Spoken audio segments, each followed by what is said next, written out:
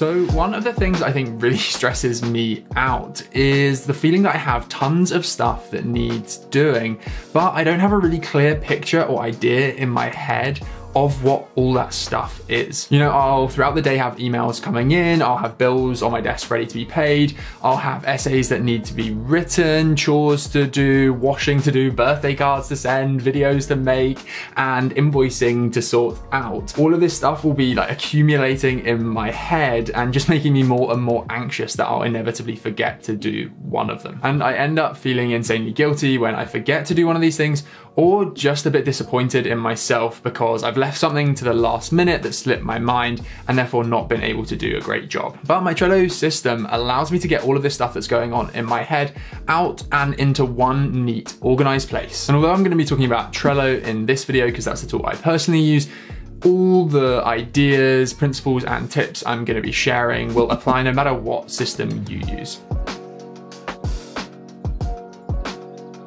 There's this idea of flow, which I first came across in a Matt Develler video, and it's pretty similar to what a guy called Cal Newport describes as deep work. It's this state where you're fully absorbed by the work that you're doing, so you're really unaware of anything else that's going on around you. And studies that I came across in a book called The Rise of Superhuman by a guy called Stephen Kotler have shown that this state of flow can increase productivity by up to 500%, increase learning by 230%, and increase creativity by 700%. You're in the work and have a level of focus that produces exceptional results. And at least for me, I found that I'm never able to enter this state of flow where I'm fully absorbed in my work when there are other distractions coming in, like notifications popping up on my phone, or especially when there are other pieces of work that I kind of know I need to be doing floating around in my head. And that's why I find Trello so powerful.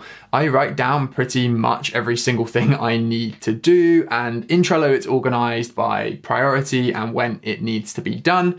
And that gives me this mental clarity so that I'm not focused on what needs to be done, but on just doing it and doing it well. And I think what makes people stand out in any field, whether it's academia or in the workplace, is this ability to get to the crux of issues, to truly understand at the core what is going on.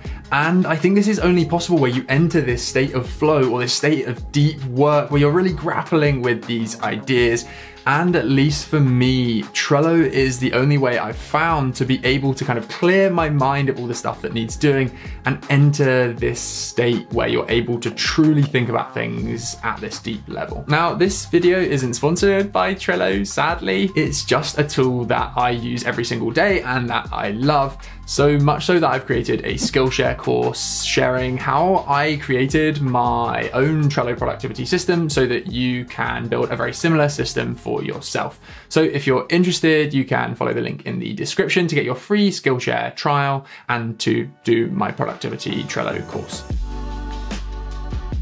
So how come I recommend using Trello rather than other personal organization tools like Notion or ClickUp? I also use other tools like Notion and ClickUp, but when it comes to having all of the stuff going on in my life in one place, Trello I found is the easiest to set up and also one of the easiest to use. As far as I'm aware, Trello is the OG Kanban board, and for me it has the best user experience of any Kanban board available. And most importantly, it's not got more features than we need to keep our lives in order. There's a Swedish notion of lagom, which I'm almost certainly saying wrong.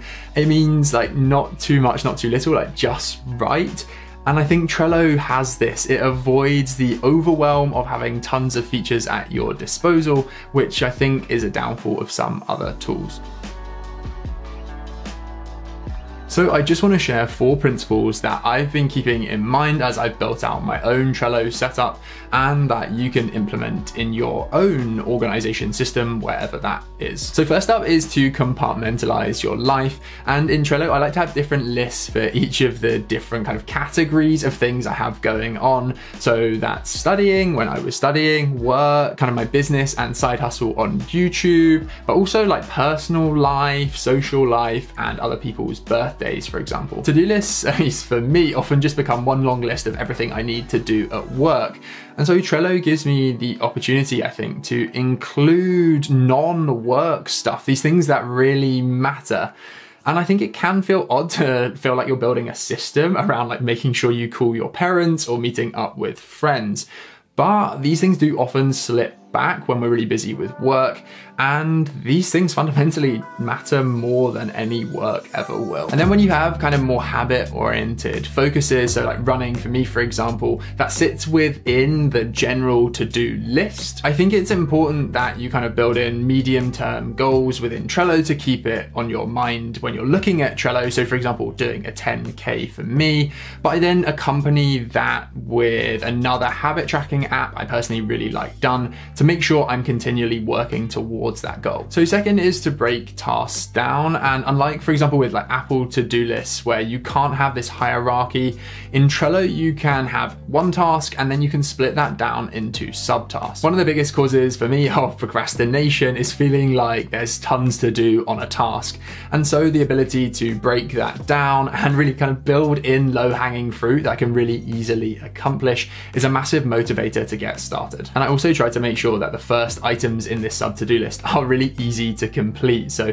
it might be just having a call with someone to chat through our initial ideas or reading an article. Third up, within your system, you need some form of prioritization. So for me, this means having a priority list with to-do list items that I either think really need to be done or that I want to focus on in the next 2 weeks, roughly. I personally think that around 2 weeks for a priority list is about right, because it means that I'm not looking so short term that I can't really make progress with the stuff that I want to do, but it's also not so far out that like tons of stuff is likely to come up that means that I actually need to completely change the stuff I'm focusing on. Within Trello, you can also use labels and due dates, which we explore much more deeply within the course. The other thing that I really love about Trello is that I personally like to have a physical to-do list each day in my Filofax.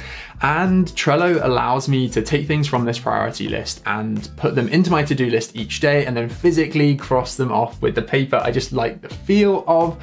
And yeah, for me, that's the system I like to use. And finally, I think that any good digital organization system should have some kind of automation. One of the great advantages of using a digital solution like Trello rather than pen and paper is that you can have the computer do all kinds of clever stuff for you. So for example, I have Trello for tasks that I do regularly automatically populate the subtasks that are relevant for that task. And there are also some other really cool automations within Trello that we go into in much more detail in my Skillshare course. So again, yeah, if you're interested in trying out your own Trello system, you can find a link in the description to sign up for a free trial of Skillshare. And from there, you'll be able to access the course for free.